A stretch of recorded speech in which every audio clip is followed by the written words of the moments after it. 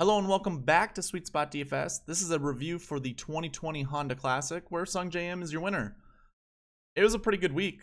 I had Sungjae in the thumbnail for the lineup construction video. I also did have Ricky, so obviously that didn't do well, but Ricky had a chance to make the cut. He did look good on Friday's round. And then in the preview video, I had Tommy as my thumbnail. So I was on the top two guys in the tournament. It felt good. I made my money back, so it wasn't like a huge win for me, but anytime you break even is a win in daily fantasy sports. So that's perfect. Before we get into the video, I'd like to remind you that you can watch this video in a faster speed.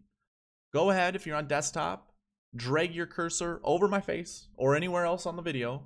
There's going to be a gear icon somewhere down here. Click that gear icon, find playback speed, and select whatever speed you're comfortable watching. I recommend 1.5 times. If you're on mobile, you're going to see in the top right corner, if you're on Android that is, there's going to be 3 dots that make a vertical line. Click on that, find playback speed. Again, same thing. If you're on Apple, I'm not sure what it looks like. It might just be 1 dot. I have no idea. But either way, that will make it faster for you guys to watch the video. And another way to make it faster is I have timestamps down in the description. Go ahead, find whatever segment you want to watch. I'm not going to be disappointed if you skip through my channel or my video. It's for you. So whatever is helpful for you guys, go for and do it. Okay, let's go ahead and pull up the spreadsheet. Let me make sure I'm on the right page. I always go through the recent form tab. This is where I kind of hold all of the data for optimal lineup, the $5 winning GPP lineup, or the big GPP that I enter, as well as, you know, all the other stats that you might want to see. I have DraftKings points here in column O, so keep that in mind. You can see all of the guys here, and you can make your own. You can make your own analysis based off of what you see there.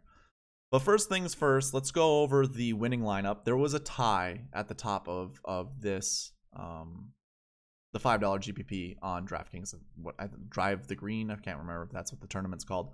But the first place guy, it ended up being a share off after the last hole. Brendan Steele bogeyed it, moved from 3rd to 4th, a tie for 4th. Guys that were in 5th place moved up to become, I think that's what it is, right? Yeah. Guys that were in 5th place moved up to become 4th, and so 2nd place had some of those golfers and got a little additional points off of it. It bumped them up to tie the 1st place guy, and so now they share 1st. So one guy loses 30,000, another guy gains 30,000. They both made 70,000 on those lineups. So here we go. We'll talk about it. I have it right here so you guys aren't confused. Anything that has the red font will be the lineup number 2. Anything that's just highlighted in this blue color will be lineup number 1. And then anything that has a little tick mark will be the optimal lineup. So let's go over the lineup number 2. He had Sungjae Im, Byung-Hun An, Daniel Berger, Cameron Davis, Harris English, and Charles Schwartzel. Lineup number 1 also had Sungjae, but then went with Tommy Fleetwood, Lee Westwood, Russell Henley, Wyndham Clark, and Robbie Shelton, which I think is a fantastic lineup. Like, I don't think a lot of people were thinking about putting those guys together. So that was pretty good. Pretty, I mean, he was winning the tournament for the longest time. So both of them scored 472.5 points. The optimal lineup scored 509.5 points. And you can see it was Sungjae, Mackenzie Hughes, Tommy Fleetwood, Daniel Berger, Brendan Steele, and Mark Hubbard. You could easily mix and match a lot of these points here with the salary. So obviously you just, you know, look at the points, find someone close to their salary, mix and match. There were plenty of ways to score more points than lineup 1 and 2. Because there was enough gap between the optimal lineup and those. So there was the opportunity to actually take down that $5. It wasn't perfect, but this tournament was difficult. Like, it was really difficult. It was a lot of fun to watch. A lot of drama, and that's kind of what we kind of anticipated with the whole the course being tough and the conditions being also tough, you know, with wind and everything. Okay, now that we went through recent form, let's go over the DK page. And what I want to start out with right away is the tee times, because when there's weather, when we anticipate weather being a huge factor, most of the DFS industry is trying to, I mean, it worked once, but what they're really trying to do is, hey, stack the PM wave, stack the AM wave, stack, whatever, however you want to stack them. That's probably going to be beneficial, because if one split gets worse weather than the other, you can almost bet that they're going to be missing the cut far more often than, the opposite wave. But as you can tell, that really wasn't the case at this tournament. You have a mix of morning and PM waves, or to say AM and PM waves. There's 5 golfers right there. I guess I can count 6. And then if you count in between, you're going to get 2, 3, 4, 5, 6, 7. So it's pretty even split. And that goes into 11th place. So really, tee times, I'm going to go ahead and throw the filter on. And then we can hide. Oh, yeah, that's right. We can go ahead, hide shots gained tee to tee, or tee time. What I should say this, I'm gonna hide some of this information. If you feel so inclined, go ahead, pause the video, take a screenshot, whatever, and then we can continue going through. But as of right now, I'm hiding all of this information right here, because I don't find a lot of it to even be worthy to talk about. You can look at odds, I don't care. World golf ranking, it didn't really matter. Didn't apply. Didn't look like it. So before we get into, actually, no, here, let me pull up my player pool, because that's the one thing I do want to talk about. And this is a review video, so let's go ahead and talk about what I was looking for for players. Shots gained approach, N birdie or better. Course history, some. Bermuda average, decent. And then the last 2 are my bucket score systems. 1 to 4 last year 1s, 1 to 3 last year 2s. So let's go ahead and let's just look at the bucket scores first, because I think that's easier to get through and maybe a little bit more relevant. So 1 to 4 last year 1s. We have Tommy Fleetwood and Lee Westwood. So there you go. There's 1 and 2. And then we wanted 1 to 3 last year 2s, and sure enough, we do have that. In this column over here, the I usually just means interest, but what I ended up doing is, this is the ranking of birdie or better in the field. So this is for the field, who was best at birdie or better. I was also searching for birdie or better. If you were here in the lineup construction video, I wanted to find golfers who were in 30th or above place for birdie or better. Now, I went all the way down to Tommy Fleetwood because I really liked him. I went down to 55 spots. And Tommy Fleetwood was obviously 54. But I went down that far because I liked Tommy Fleetwood for this tournament. And there was all the right cases as to why you would want to. So, as you can see, there were some that aren't ranked. And that's because they fell outside of that top 55, or they didn't have enough stats to provide a score. But you could make a lineup with everyone that's in that inside that top 30 mark for birdie or better. I can just highlight all the golfers right now. You can see I'm gonna include 36. You can go ahead and look at all the salaries. You can construct lineups that way, and they probably would have beaten. I don't have a way to do it, but they would have beaten the $5 GPP. And I should have probably went a little bit more in on this, but I ended up not. I was more or less focused on trying to find all of the last year buckets and going with that. And again, you can watch a lineup construction video to see how I did that. But my system wasn't very, very bad this week. I shouldn't say very bad. It was pretty good. Because you could have easily been on those golfers. Mackenzie Hughes, maybe not. I was on Lee Westwood. I liked Lee Westwood. I did play some Cameron Davis just because he was a good price point and he fit and seemed like a decent up-and-coming golfer. So yeah, there we go with the bucket scores, the last year 1s, last year 2s. We wanted some course history. It just some. Didn't need to be decent, didn't mean to be good, but as you can see, for the most part, it was good. It was decent decent course history. What was the other one that we wanted to look at? Bermuda average. Okay. Let's go ahead and go over the Bermuda average. I'm going to go ahead and hide this information again. Again, you know, take a look at all the other stat categories here. If you think that it's important, you know, obviously study it and come up with your own conclusion. But recent form looked pretty good. Got golfers that are coming in with decent recent form. I mean, one guy came in with a missed cut recent form. That was Mackenzie Hughes. Everyone else, pretty darn good until Russell Henley. But everyone was, you know, decent recent form. So something to consider. Here we go with the Bermuda events. Sungjae Im won 33.92. I don't remember what that was in the field. I'll go ahead and sort this pretty soon, but we'll just go over these players right now and then get back to that. 30.77% of finding the top 10 at Bermuda golf courses. So Sungjae Im likes that Bermuda grass. 11.5 for the 2020 Bermuda stats. Mackenzie Hughes, not the greatest, but he did win the RSM Classic, which was a Bermuda track. So obviously he must be one of those golfers that, you know, is fighting something, fighting a swing thing or a putting thing or whatever, where he's been so bad for so long.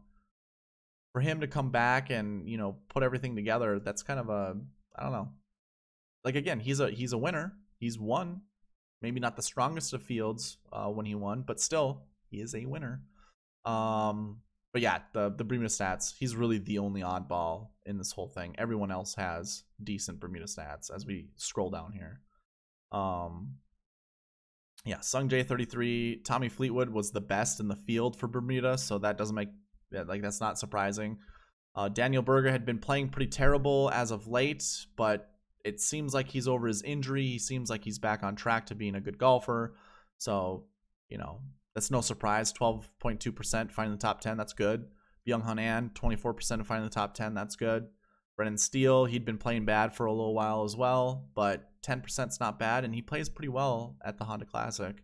Westwood, 25%. Gary Woodland, 21.7%. Russell Henley, 17%. Like, these are all pretty good. And again, like the Bermuda average, pretty decent. So really can't complain there. I'm going to, yeah, I'll go ahead and hide this information as well. Oh, no. We were going to sort by Bermuda. So let's do that. We can look at all the top golfers here for Bermuda. You can see, you know, all the golfers that missed the cut. So that was difficult.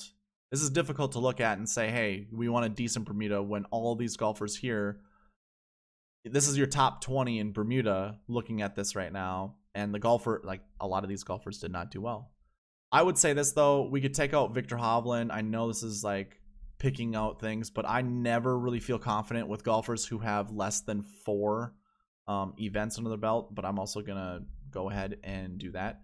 In fact, if you wanted to get rid of all of the light red, which doesn't give you, there's the winner, obviously, and third place.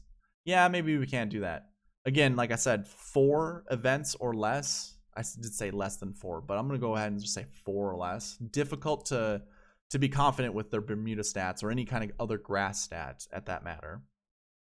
But yeah, Sungjae Im won the golf event. You needed Sungjae in your optimal lineup. You also need Tommy Fleetwood, and if we scroll down here, we're going to get to all the other guys too. So here are all your 4th place guys. If I went from Luke Donald up, this would be your top 34 golfers of Bermuda. So that is definitely way less than half of the field. So, you know, it's probably your top 25% golfers for Bermuda. So that was something to look at. It was definitely something I found to be important. I don't think I really need to keep going through this, but here you go with, you know, sorting it by top 10 percentage. That is, again, the percentage they finish inside the top 10 at a Bermuda course. We can go ahead and look at this. That's pretty good. 2020 Bermuda stats for this tournament actually looked really good. I was really high on Denny McCarthy, and he missed the cut. He did not look good. He could not hit a green. But if he did, he made the putt. So that worked in our favor. Let's go ahead and hide this. And now we have all the swing stats. We wanted to look at approach, so let's go ahead and sort by approach the correct way. I'm going to go ahead. Okay, here are all the golfers that didn't have enough stats to, you know, they didn't have enough tournaments to apply for stats or for the PGA to determine stats. But you can see here, Lee Westwood, really the only golfer that stands out. Schwartzel was a part of a winning lineup, but I'm going to go ahead and hide all of the blanks just so you can see most of them missed the cut. Okay, go ahead and get rid of the blanks. And now we have approach from top to bottom. These are your best golfers for approach. And honestly, it doesn't look good. I think it was a shots gained approach plus birdie or better. So we can use column I to match up with column AJ. I shouldn't say column I, this is column M, to go with shots gained approach. And again, I'm looking for golfers that are within the 35, 36, you know, somewhere around there, and under to go along with the top shots gained approach. And sure, I can find one guy to like make my lineup. There's Sung Jae also. I mean, perhaps maybe we go top 30 of approach to go with top 30 with birdie or better. And really, I think it should be top 40. So if I went, is this top 40? This might be a little bit more. 42. Sure. I'm just going to cherry pick those stats just because Byung Hanan's down here. But we can go top 40 approach with top 40 birdie or better. And I'm going to go ahead and show you guys that my ranking over here, again, does match the birdie or better. And you had 1, 2, 3, 4, 5 golfers that I think you could easily make a lineup out of. You might not have been able to. That could be a lie. I mean, that leaves you 7,100 left. So yeah, you can make a lineup with these guys right here. Should have thought about it. Oh, no, not Nick Motney. Yeah, this wouldn't have given you. That's 5,000 left. So either way, you would have to have, you know, dropped one to find another. But it was top 30 golfers that we wanted to find. I guess from Wierenski up. Oh, we can look right here. 36. So 36 up. I mean, you can see there's enough golfers there for you to make a lineup. And again, that's what we were looking for. We just had to find the right guys. So really, this could have been your player pool right here, which is probably a little too much. You know, 36 golfers.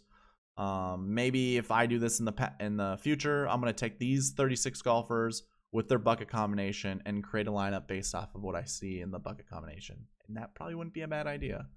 I would have wanted Tommy Fleetwood again. He didn't have enough stats, or he didn't have enough tournaments under his belt to create stats through the PGA. So difficult to go with that one. But just want to let you guys see this. There's your birdie or better.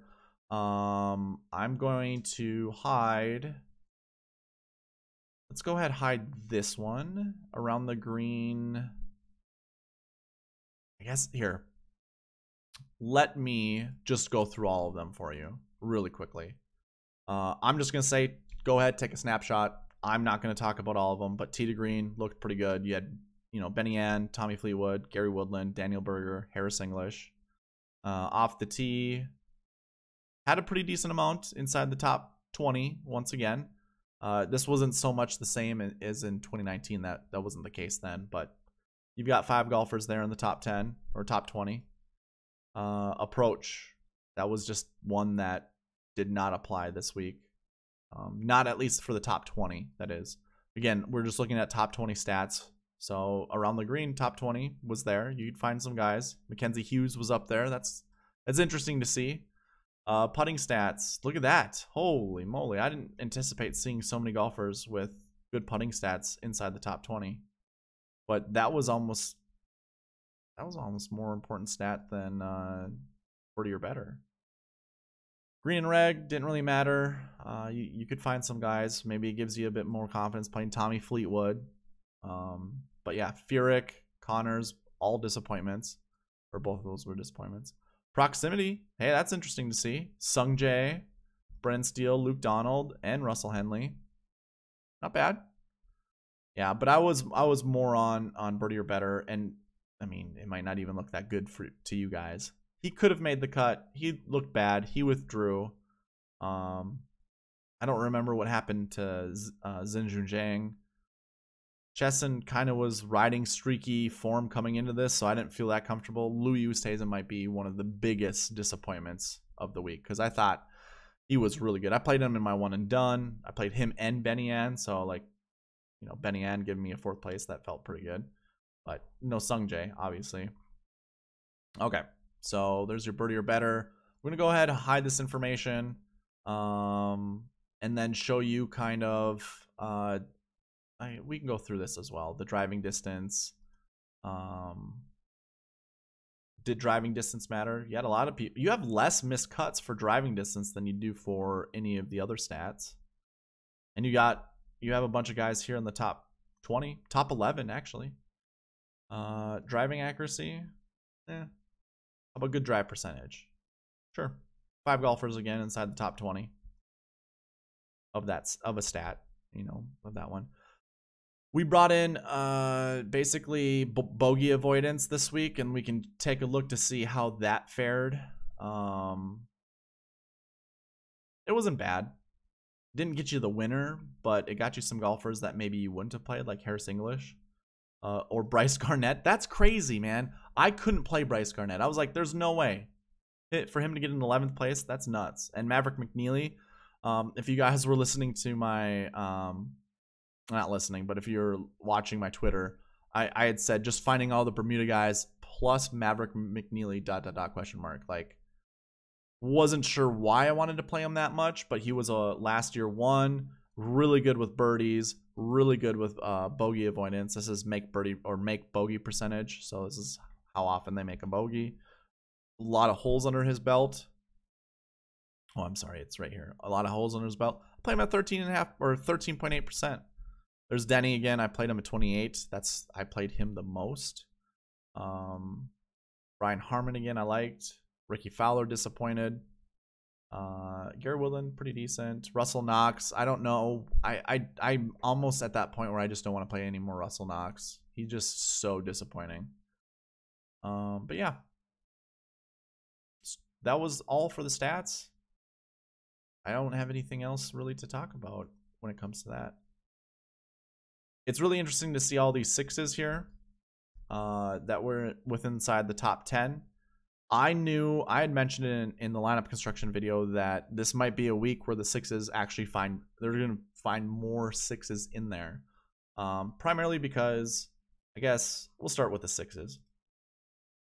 You know, I always like to look at these combinations and see which golfers are up there. You can see official world golf ranking. We have a bunch of really good golfers that are within this bucket. When we do these bucket system videos, or when I go through the bucket system, I will say, okay, a 6 doesn't really show up inside the top 10 all that often, but we also have to look at the players to determine how much more confidence we have in either fading or playing, or how much, you know, how less of confidence. So seeing Gary Woodland, Daniel Berger, and Byung-Hun An, just those 3 golfers. I know JT Poston was doing well for a while, but just the 3 golfers I mentioned earlier, I really like those golfers coming in without even knowing what the buckets were. And I probably played a little less Gary Woodland than I would have just because he was a 6. I probably played a little less Byung-Hun An. I don't even remember what my ownership percentages were. Okay. So 4% for JT Poston, I think. So 9.5% for Byung-Hun An. That's not really that good. I probably should have played him a little bit more. But either way. Here, how about this? Let's go throughout all of the last year buckets. And we will sort by finishing position. And really what I would want you guys to focus on is the birdie or better ranking over here. And just look to see, you know, in the future, this is what we should probably go with. But there you go. So you had 5 guys finish inside the top 20. 1 guy really close to finishing inside the top 20. Quite a bit of missed cuts. I mean, this was the biggest pool of golfers to choose from was the last year ones. But yeah, these guys real close to getting top 10 finishes, which would really boost that bucket once again. But these guys fell just outside of it. Let's go ahead and look at 2. We had 3 golfers inside the top 11.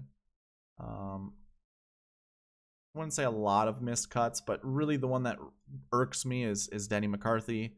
That really kind of gets under my skin. I don't know how much I actually played of Brendan Steele. So 6 lineups out of like 94, I think I had. Again, it was Denny McCarthy and Brian Harmon. who were my golfers, and you can see the highlights over here. Those were the guys that I really liked out of this bucket. But, you know, again, go with that birdie or better, and you're going to find some good plays.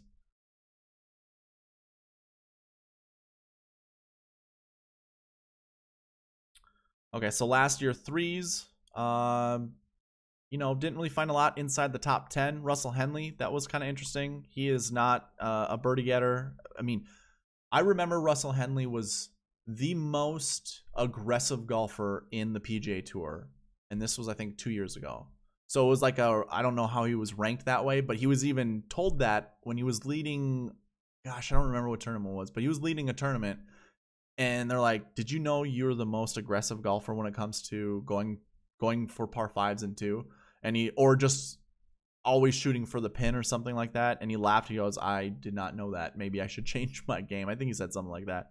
But yeah, he is a streaky guy. He will get a lot of birdies, but I'm sure he'll get a lot of bogeys as well. Let's see what his. I mean, hey, I was off. He does not make a lot of bogeys. That's really interesting to see. Anyways, you guys can take a snapshot of this. This bucket wasn't that big. You had 20 golfers in it. 5 golfers you could have really lived with, and not for a lot of, you know, the salary wasn't that high. So yeah. Last year, 4s. You had Sung Jae obviously in there. And you had so many birdie getters, which I was all over. Let's see what my ownership percentages were. So 14% for Bronson Burgoon. That's pretty sad. I'm just going to highlight all of my top guys. Yeah, I'll highlight that one as well. So here you go.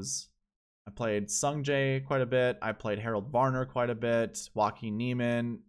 He looked, his tee to green game was terrible. Russell Knox, Bronson Burgoon. And Bronson Burgoon because of his birdie making skills. But he did withdraw, so I don't know what it was for. He could have been playing terrible. I have no idea. But yeah, Nick Watney, I would have played him for sure. I mean, I think I did a little bit. But he, you know, 12th in the field for making birdie or better. 6,900, pretty darn good. Cameron Davis, not enough stats. That or he just wasn't good. He wasn't good because we still have it sorted.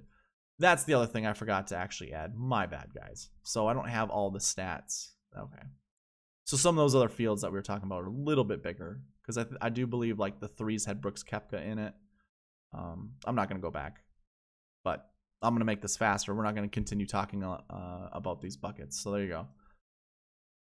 Let's go ahead and go to the 5s. We already looked at the 6s, so this is our last group. And your top birdie guys, like if you just went strictly by birdies, you know, for a lot of these groups, you would have been okay, especially if you made a lot of lineups. You know, if you had 10 or less lineups, it might have been a little bit more difficult, but for the most part, it's not bad.